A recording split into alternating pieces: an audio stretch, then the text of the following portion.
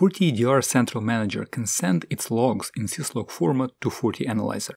FortiAnalyzer then parses the logs and inserts them into its SIEM database for event correlation and reporting. Before this enhancement, FortiAnalyzer used syslog parser to parse FortiEDR Central Manager logs. As a result, all the data from the FortiEDR Central Manager log messages was moved to the event message field.